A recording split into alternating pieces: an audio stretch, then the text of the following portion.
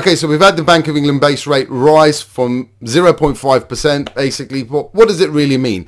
Let's have a look at the loan to values and the rates based on loan to values. So someone with 10% deposit, 5% deposit, 40% deposit. How does it look for purchase products? And I will do one for remortgage products. So like and subscribe, hit the bell icon. So you're going to start getting these analysis. Hopefully it gives you some insight on where the market's going and we can compare some of the products out there. So I'll catch you on the video.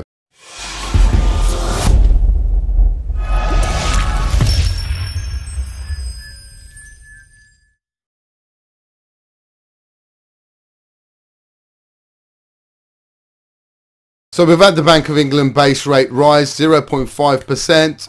People think it's a shock. I didn't think it was much of a shock. I think it was coming. So let's look at actual product as of today, right? I think some lenders have been caught out by it though.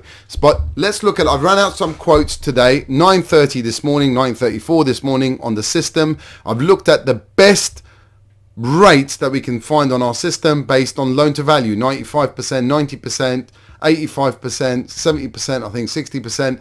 But this is for purchases. I will do one for remortgages. So hit the bell icon and subscribe and you'll get that. You'll probably get that tomorrow now. So let's look at the rates as we speak, live, available right now. Okay, so the first option I actually looked at is the variable option, right?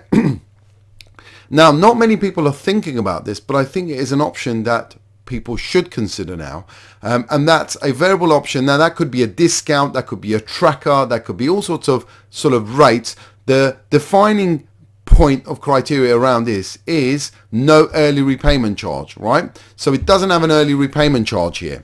So we look at it, 95% mortgage, 90%, 85%. So you can see the rates there. What I would say is it really doesn't make sense going for this type of product with no early repayment charge and paying a higher rate, because if you're on a 90, 95%, even 85% deal, you could get this. Sure, you might get out of it without paying any early repayment charges, but you could be sitting in negative equity if you're taking a 95%. So it doesn't make sense. It really only makes sense if you are comfortable, you've got a lot of equity in your property, you think rates are going to come down, you don't want to be tied into a 2-year fix or a 5-year fix, and you can swallow maybe 1 or 2 other interest rate rises. So that's where the no ERC product comes in. Let's have a look at the next batch, which is the 2-year fixed. Okay, this is probably the most popular one at the moment. A lot of people are going for the 2-year fixed. Looking at this, guys, check this out. 95% mortgage. Someone who's got a 5% mortgage, 599. Someone who's got a 40% deposit, sorry, 5% deposit, 40% deposit, 5.29. Bloody madness. I know if I had 100 million, okay, I know what type of clients I would like to lend to. Okay, I would lend to the ones that have got 40% equity rather than the ones that got 5% equity, potential down valuation happening, potential negative equity happening, potential exposure happening, potentially you've got a lot more issues around affordability. So, but the lenders obviously can't see it because they're pricing someone with, you know, 10% deposit to someone with 40% deposit, not that much. So if you have got some money here, you know, you could probably go in the middle and get a decent deal. I mean, that 75% deal is not bad. Okay, 2-year fix. All right, it's expensive. Come on, guys. We were doing these under 1.5%. But it's there, and a lot of people are taking the 2-year fix because constantly 2-year fix has been highlighted by the lenders to be more expensive. The reason they think it's more expensive is because they think rates are going to remain high for the next 2 years and they will start coming down. Let's look at the next option, which is the 5-year fixed option, right? So we were doing 5-year fixes for clients probably under 1% about 1.5 years ago. So this is where, and then the best product in the market right now at 60% or even 75%, it doesn't matter. It's probably the same product that goes up to 75%. It's 4.89. So that's by rate. You know, we are a whole of market sort of system. However, the system does not equate for some of the lenders out there that just they don't deal with brokers. For example, First Direct don't work with brokers.